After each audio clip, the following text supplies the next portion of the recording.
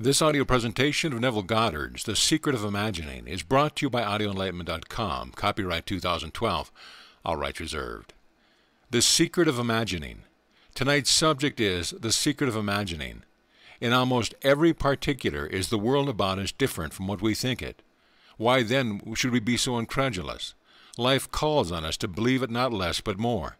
The secret of imagining is the greatest of all problems, to the solution of which everyone should aspire.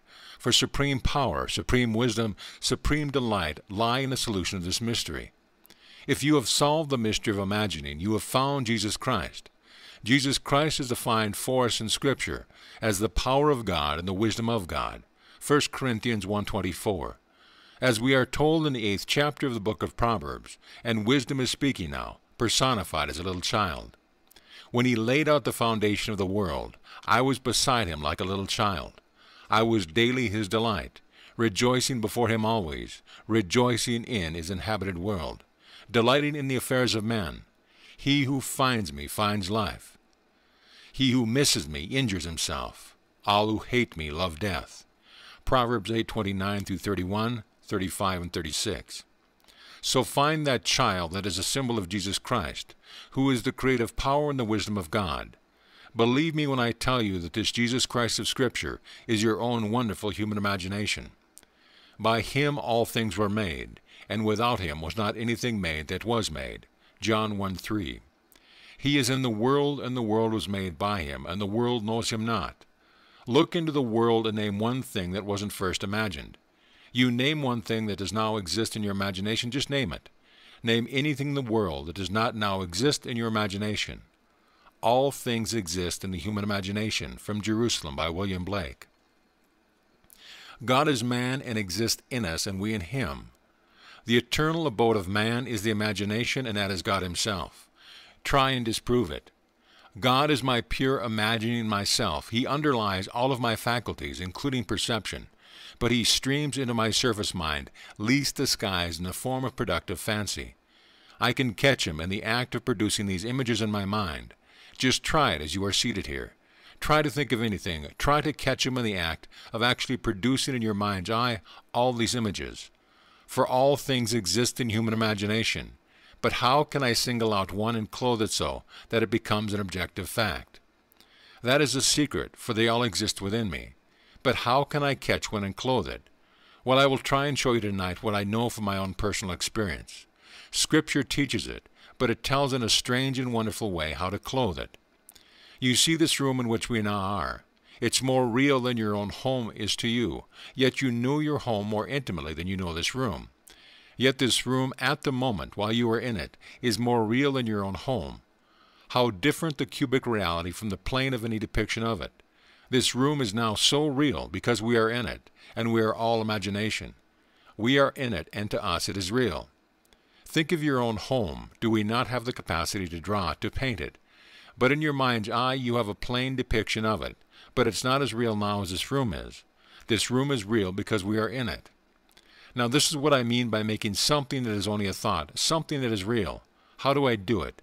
I single out of my own wonderful human imagination, that which I want to make real. It's all in you. Then I must enter it as I have entered into this room. If the spectator would enter into any one of these images in his imagination, approaching it on the fiery chariot of his own contemplative thought, from the Visions of the Last Judgment by William Blake, it would become just as real to him as this room.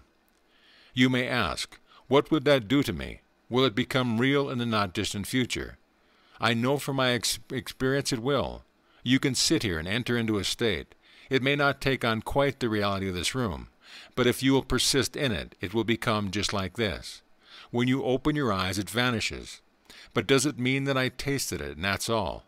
No, having gone into it, may I tell you, it will follow you. It will not recede into the past as memory. It will advance into the future, and you will confront it. This is the secret of imagining, which is finding out the secret of God. You are an immortal being. You cannot die because you are all imagination. Man is all imagination, and God truly is man, and he exists in us, and we in him.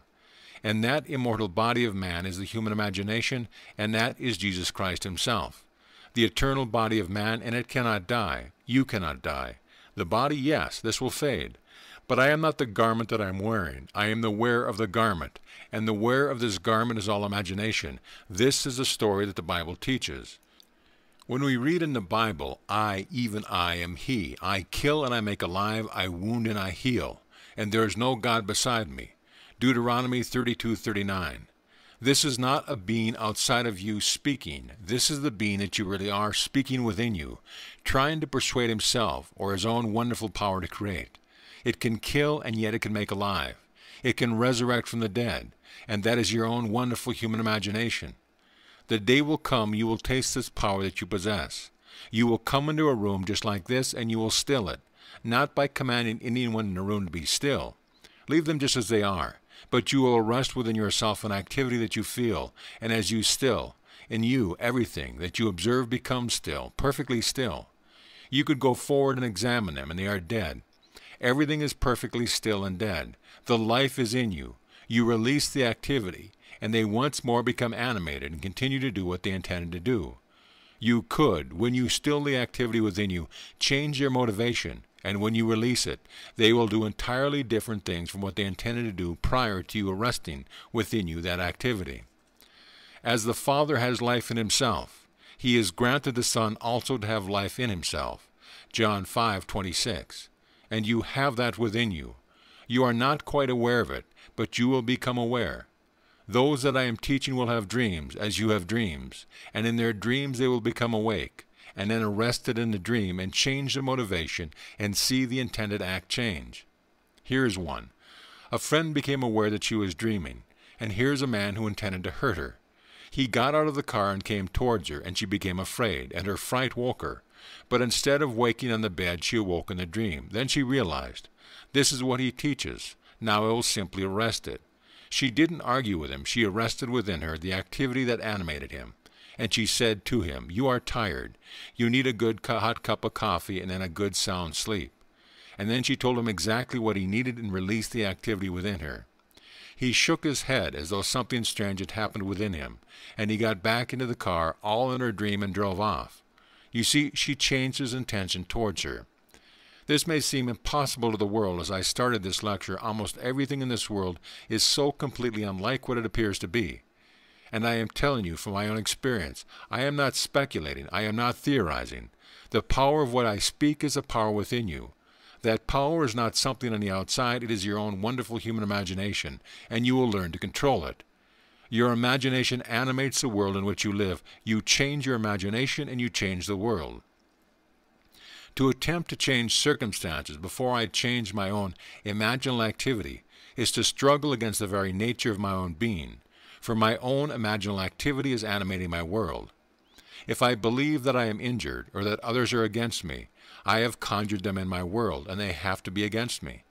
If I fully believe that all are working towards the fulfillment of my good, they have to work towards the fulfillment of my good. I don't ask them. I don't compel them. I simply do it only within myself, and the whole vast world exists within me. Therefore it is myself pushed out. It is objectified. I don't have to change affairs. I only change it within myself, and then everyone, though I know him or not by name, it doesn't really matter. It's myself pushed out. I couldn't tell you the atoms of my body, but it is my body. I couldn't tell you if you took the hand off, that's my hand, and I'm looking at any more than I could tell you your name or anything about you. Yet you are myself pushed out, as this body is the body I wear. And so as the body obeys my mind, you, my pushed-out body, will obey my mind too. All I have to do is concern myself with what I want in this world, and try to keep it within the frame of the golden rule, doing unto others only that which I would want them to do unto me. Nothing more than that, hurting no one, doing not a thing to anyone other than that which I would want done unto me. If you want all lovely things done, do only the lovely, and do it all in your own wonderful human imagination.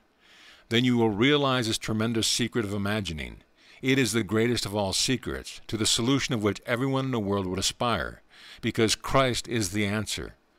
Christ is defined for us in the first chapter of 1 Corinthians as the power of God and the wisdom of God. 1 Corinthians 1:24.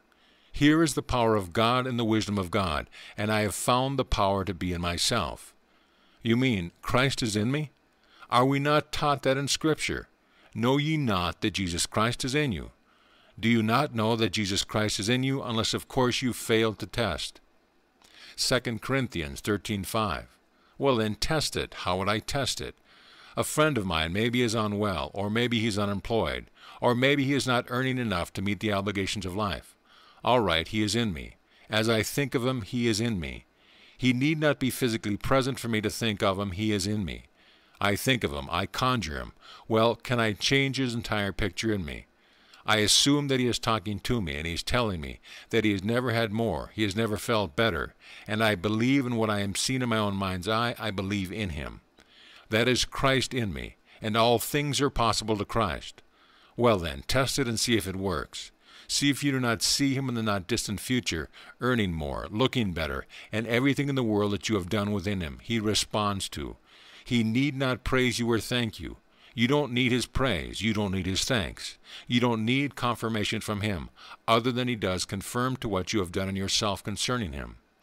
You ask no one to thank you. Thank nothing. You are simply exercising the power of God within you. And the power of God and the wisdom of God is Jesus Christ. 1 Corinthians 1:24. And there is nothing in the world but God. It is all God in you pushed out. And God is your own wonderful human imagination. He cannot be closer. God is never so far off even to be near, for nearness implies separation. He is not separated. God actually, literally became as I am, that I may be as he is. He is not something on the outside. No matter how near he is, he can't even touch me. He actually became me, with all of my weaknesses, all of my limitations, and now I am trying to struggle within myself to find out who I am. And that's his name. My name is in him. What is your name? Go and say, I am has sent you. Is that your name? Yes, forever and ever it is my name. What name? Jehovah? No. The Lord? No. I am. That's his name. That is his name forever and ever. Well, I cannot say I am and point elsewhere. I cannot say I am and feel something is near me. It can't even be near. Something can be near to you, what I am, but I am cannot be near. And that's the name of God forever and ever, so you are the Lord Jesus Christ. Now the pattern is given to us in Scripture, by which you will know that you are. And I promise you from my own personal experience that you will have it. It is a true story. The truest story ever told is the story of Lord Jesus Christ. When he said, I am the Father, may I tell you, if he is the Father, he has a son, hasn't he? Or at least he has a child, but I tell you it's a son. He said, when you see me, you see the Father. But if I look at you and say, well then, you are the Father, show me the Son. He can't show me his Son outside of his Son, because he and I are one. He has to show me his Son not of blood, nor of the will of flesh. It has to be born. Not of blood, nor of the will of flesh, nor of the will of man, but of God. And he tells me that he is God. And he tells me that he and I are one. Well then, it can't be born in any normal, natural way. He has to be born of God. Well then, who is your son? He tells me in Scripture that David calls him Father. David calls you Father? Yes, he said, I inspired the prophets and read the prophets, and in the prophets David calls the Lord my Father. You mean David then is my son? Yes, he is my son. But I do not know him, you will say. But I will tell you from my own personal experience. You will know it because I know it. David called me my Father. David called me my Lord. David called me the rock of his salvation. Everything that is said in Scripture concerning what he said of the Lord, he said to me. And so I stood, and here is David. And I knew it beyond all doubt that here is my son, and my son is David. Not a David, the only David, the David of biblical fame. And as he called me Father, memory returned. So God actually became me, and then he unfolds himself within me. Well, as he unfolds himself within me, it is only the memory of God that he gave up in order to become me. He had to completely give up all that was God to become this little witness that is called a man, called Neville. So when his memory returns and he became me, it is my memory returning. He actually gave me himself, as he gave you himself. And the day will come as he unfolds himself within you. Your memory returns because it's God's memory returning. He completely empties himself in order to become you. This is the story of the Christian faith. the fulfillment of all the promises made in the Old Testament. The Old Testament is only a prophetic blueprint of the life of Jesus Christ. It's an adumbration, a foreshadowing in a not altogether conclusive or immediately evident way. But as it unfolds within you, it's nothing more than God's memory returning. But having become you, it becomes your memory returning, and you awaken as God himself, and there is nothing in the world like God. Now you ask, what all the horrors of the world, the pain, the suffering? Yes, it takes all the furnaces to prepare you to receive the gift that he gives, and the gift is himself. God actually became you. He gave himself to you that you may become God. And God in you is your own wonderful human imagination. That's God. Now tonight, try it. I ask you to believe it. But whether you believe me or not, try it anyway. Take a friend of yours and bring him before your mind's eye, and then talk to him from the premise of your desire for him fulfilled. Not going to be, but already fulfilled. And having done it, believe that all things are possible to Lord Jesus Christ, and you just saw Jesus Christ in action. For you saw the creative power of God in action, and that's Jesus Christ. That is your own wonderful human imagination. Now believe in the reality of what you've just done. Believe that this subjective appropriation of your objective hope for a friend is a fact. That is really praying. And all things are possible to God. Go within and appropriate it. Just completely appropriate it and see it unfold within your own vast, marvelous world. So this wonderful secret is a secret of the Lord Jesus Christ. If you turn on the outside and turn to another, you do not know the Lord Jesus Christ. You can make all kinds of images of him. That's not the Lord Jesus Christ. If any man should ever come and say, look, there he is, or here he is, don't believe it. Why? Because when you actually meet him, you are going to meet yourself.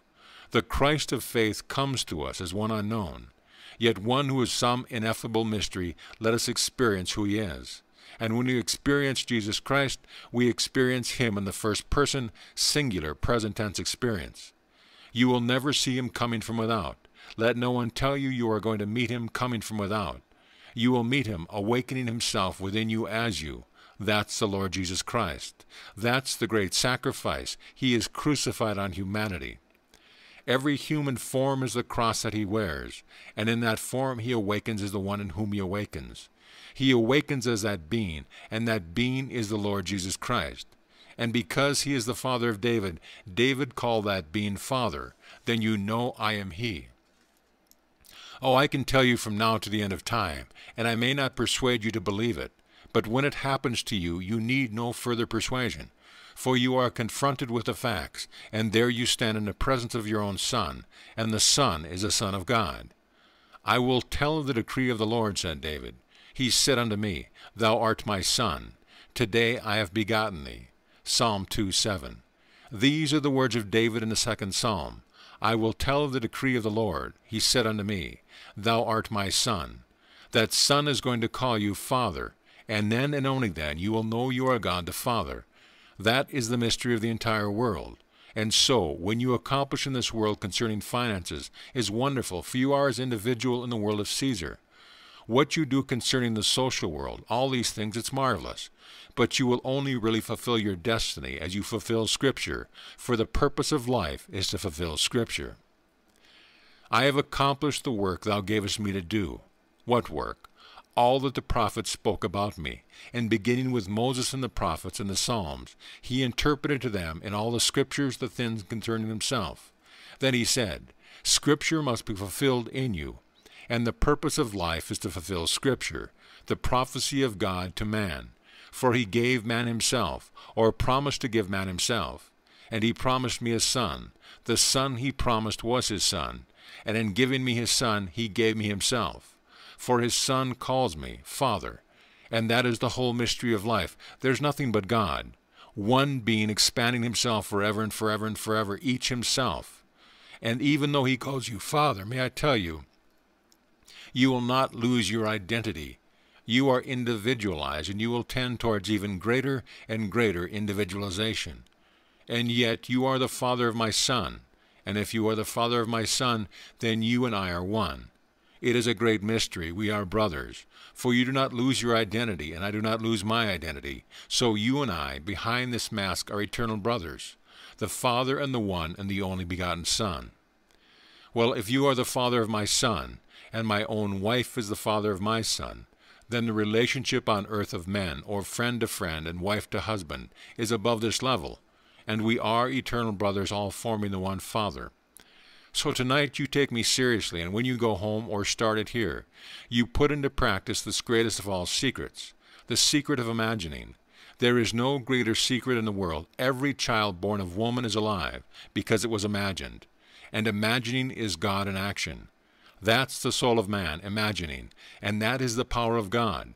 And the power of God is Christ, and that is the wisdom of God, and the wisdom of God is Christ. A child can imagine, well, that's Christ. That is Christ crucified on a little teeny garment, and it suffers with everything that the little child imagines, or it enjoys with everything the little child imagines. It wears all the stripes and all the blows that man in his misuse of that power will do.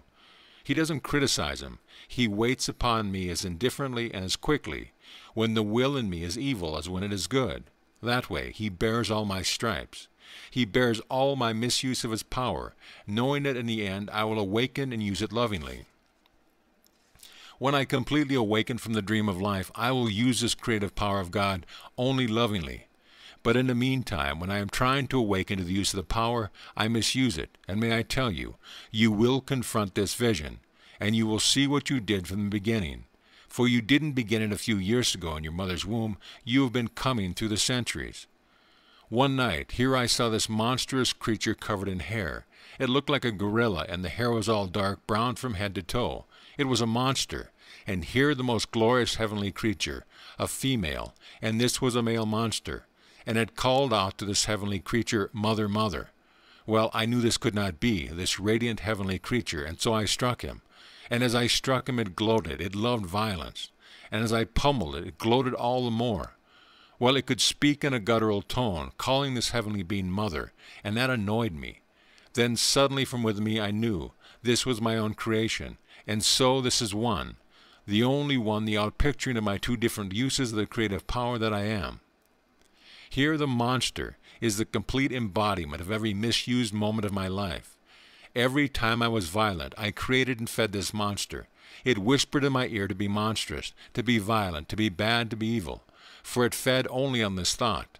And here the heavenly creature was the embodiment of all my lovely thoughts. Every kind, considerate, wonderful thought in my life fed this one.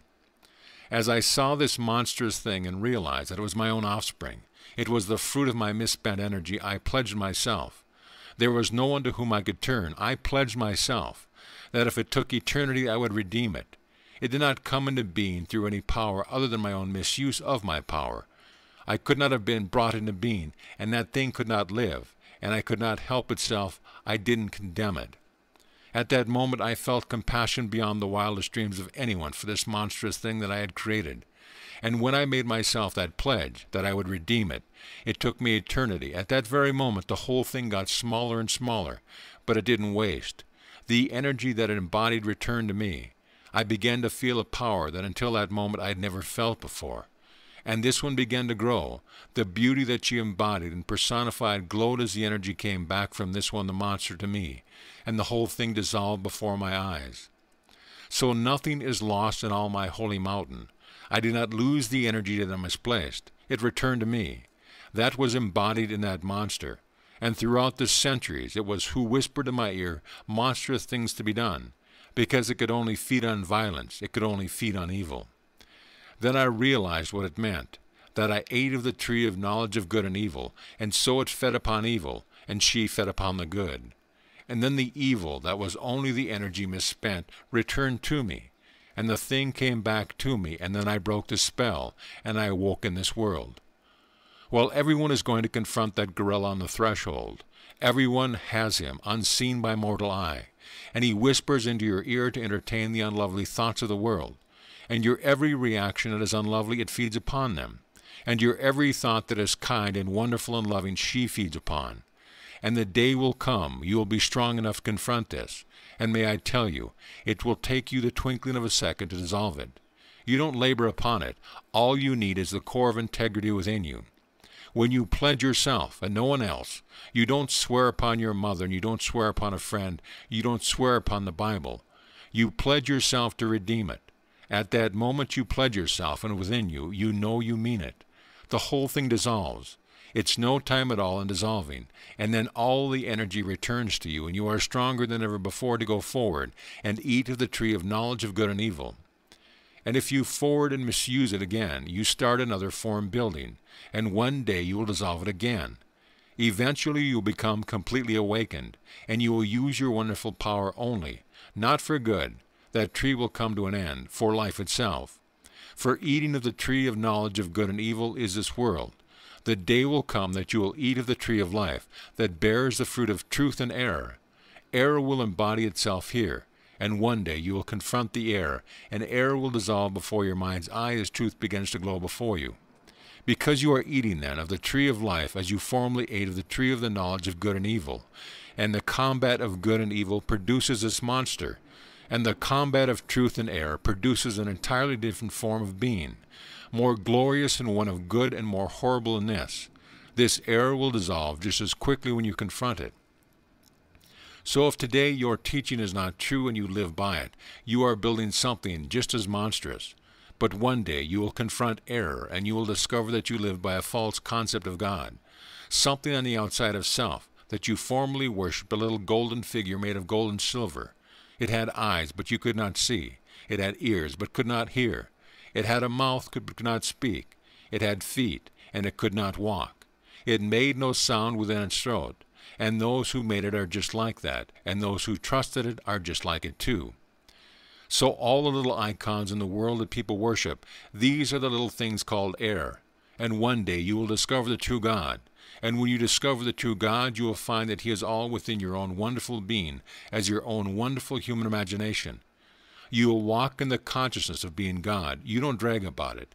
As Blake answered when they asked him, "What do you think of Jesus Christ?" Blake answered, "Jesus Christ is the only God," but he hastened to add to it, "But so am I, and so are you." So you don't tell anyone, you simply know you are the being spoken of in Scripture as God the Father.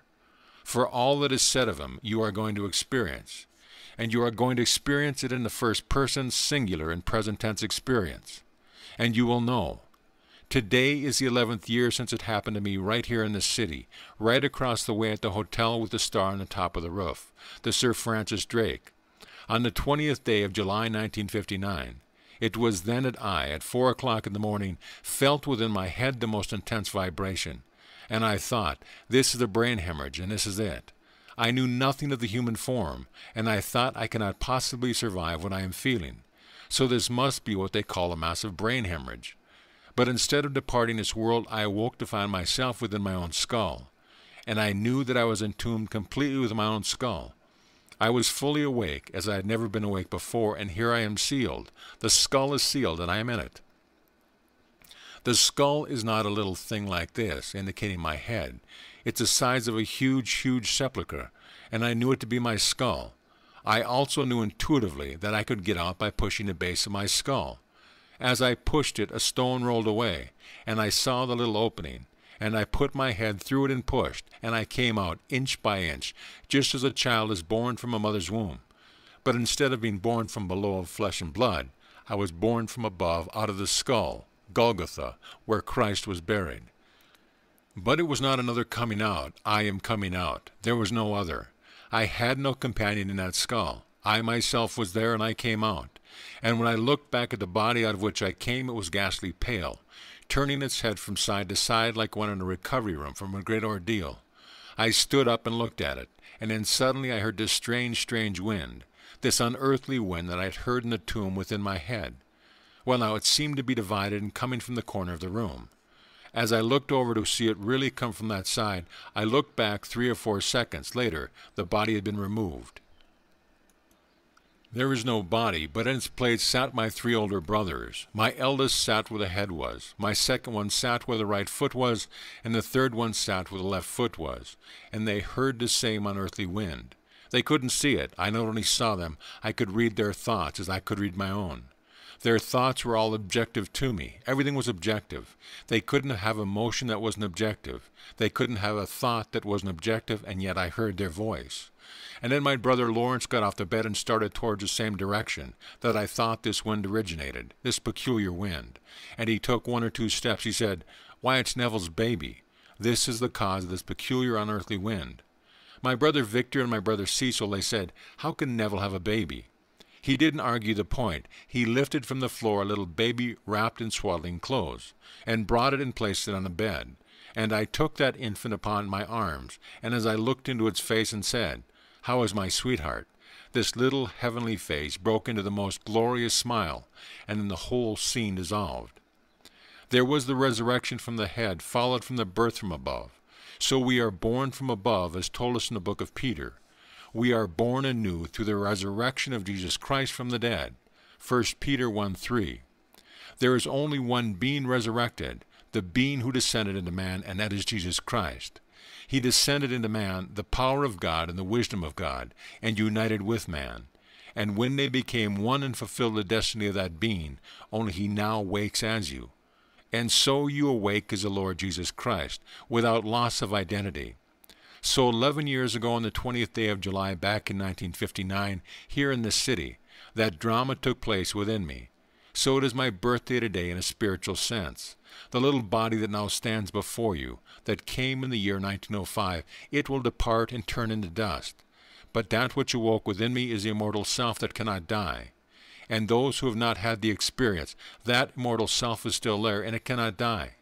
You will be restored to life in a world just like this, to continue the drama until that experience that I've just told you takes place within you. Nothing dies. The little rose that bloomed once blooms forever. It turns to ash as the body will turn to ash, but you, the immortal, you who is all imagination, cannot die. But it will awaken one day in the same manner that awoke within me. It was buried in Golgotha, which means the skull. He is buried on Calvary, which is the skull. It is the skull of man that God has buried, and there God in man will awake. So here this night you put it to test as you are challenged in Scripture to test him. And you test not another, you test your own wonderful human imagination, for that is the Lord Jesus Christ. The truest story ever told is the story of Jesus Christ. Let the world rise in opposition and say there is no Lord, as Blake brought out so beautifully in his poem Jerusalem. Babel mocks, saying there is no God or Son of God, that thou, O human imagination, O divine body of the Lord Jesus Christ, art all, a delusion. But I know thee, O Lord, when thou arisest upon my weary eyes, even in this dungeon and this iron mill. For thou also sufferest with me, although I behold thee not. And the divine voice answers, Fear not, lo, I am with you always.